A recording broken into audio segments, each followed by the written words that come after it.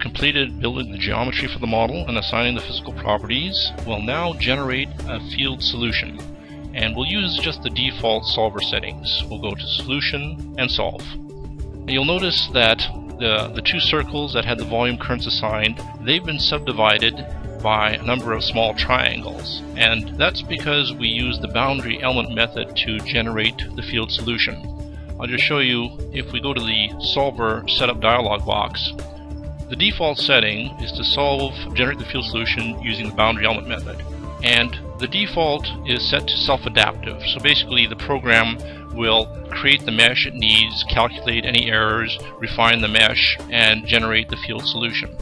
So with the boundary element method, you only require a mesh inside regions that have physical properties such as volume currents, or if they have nonlinear materials. Otherwise you would have boundary elements, which we'll show you in a later sample session. But for this simple model, where we only have current carrying coils and there are no ferromagnetic or permanent magnet materials, the only mesh we required is the subdivision of the current carrying regions.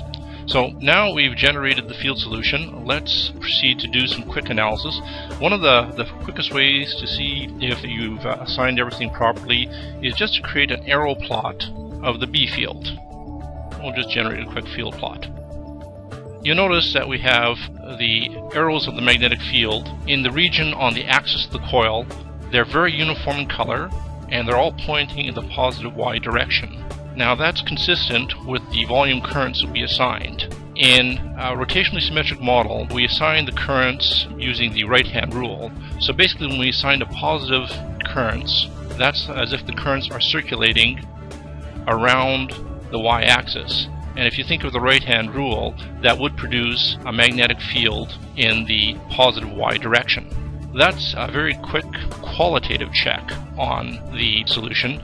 For a more quantitative result, we'll do a graph of the B field Y component, and we'll do it along the axis of the coil, right in the center. So we'll do a graph along a line. The command line is asking you for the starting point of the line. And let's say we'll start at x equals 0 and y equals 10, and hit the enter key. Okay, now we could also have done this by freehand. You notice that right up at the top of the workspace at coordinates 0 and 10 as the first point, we could have just entered any points using the mouse. But I'll continue entering using the keyboard. The end point of my line will be 0 and minus 10. And you notice an autograph window has opened up showing the Y component of the B field along that line. And also, I'll show the auxiliary axis.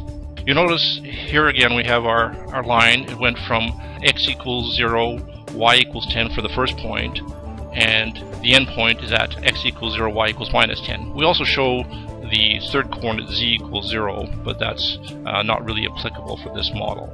And you notice that the B field is extremely uniform in the region between coils right in the center, which is a property, of course, of Helmholtz coils. Now, whenever you see a tooltip, if you right-click, that displays a menu which you can use to analyze the graph further. We'll do a differentiation of this graph, calculate the derivative. Okay, now this shows you the derivative of that graph, and once again you'll notice that the derivative goes through a sort of a point of inflection. It's 0 right at the center, and of course that is a defining characteristic of Helmholtz coils, as we would expect. Now, one last thing I'll do, I'll create a contour plot of the Y component, and we'll do a very fine density and add a few more contours, and we'll create that plot. And I'll also make that solid, and we'll put a scale.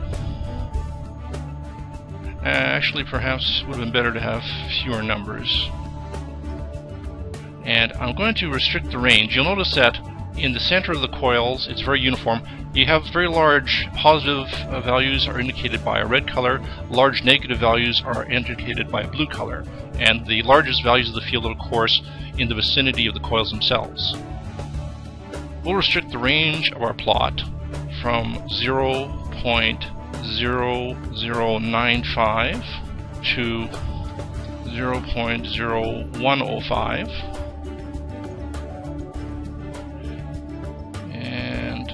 I'm going to remove that scale.